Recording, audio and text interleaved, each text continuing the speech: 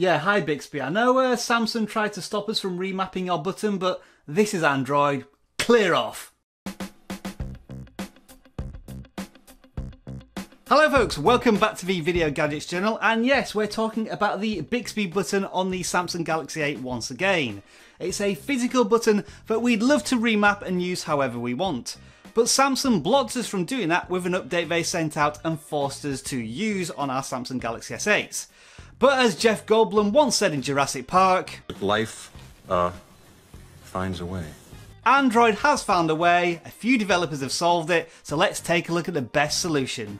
So let's very quickly recap the situation we have here. The Galaxy S8 has three physical buttons: the power button, the volume rockers, and this new button here, which is classed as the Bixby button. And what Samsung want you to do with it is press it to launch their own personal assistant, which gives you cards such as weather and news, very similar to Google Now.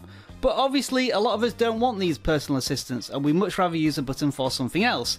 And now we can, once again, by remapping it. And the best application to use is this one called BX Actions Remap the Bixby button. What I'm going to do now is install it from scratch and show you exactly how to set it up, because it does require one or two permissions. Fortunately, the application will guide you through this. So once you open the application, it will take you through a couple of screens to make sure that you have the permissions set up correctly. And it's a simple case of tapping on Let's Start, accepting the license agreement, then going to Next. It should take you to the setup page in order to allow permissions.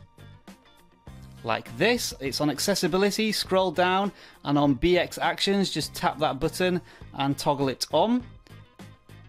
And so once that's complete, you should be able to return to the application. And once the permissions are set, you should be able to do any of the remapping options that you might want to do. The BX Actions app principally has two functions. First of all, whether you want to actually use the application, so start it and stop it. Once the application is running, then you can go to the remap options. It's defaulted to Google Assistant, but if you tap on there, you can change it to any one of these different options. So in this particular example, I'm going to change it to the flashlight. Once that's done, if you back out, go to the home screen, and I'm just going to turn off the lights here. So now when I press the Bixby button, it's going to turn on the torch, which you can just about see at the back there.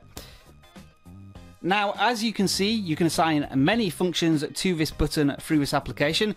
One being the power button, in case your original power button broke. Perhaps more useful though is the custom app option, which lists all the applications on your Galaxy S8, so you could assign your favourite application to that button. For example, if I do the BBC News, go to my home screen, press the Bixby button, now it takes me to the BBC News application. Another useful thing you can do is split up the function depending on whether the phone is unlocked or locked. For example, you could set up your phone to turn on the flashlight when the phone is locked, so you never have to unlock it, which is really quite useful.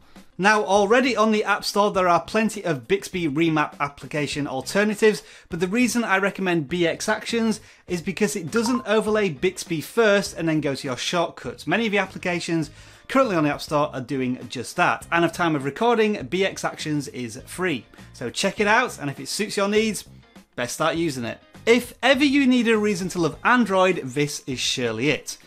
Whether it's manufacturers, companies, developers are blocking you from doing something you want to do, somebody else will always find a solution and stick it on the App Store. And this is another example. Thank you very much for watching. I do hope you enjoyed this video. Give it a like if you did. Subscribe to the Video Gadgets channel for more content just like this, and I'll see you all again soon. Enjoy the rest of your tech day. Bye for now. Oh baby, I'm sorry I hurt you. I didn't mean to.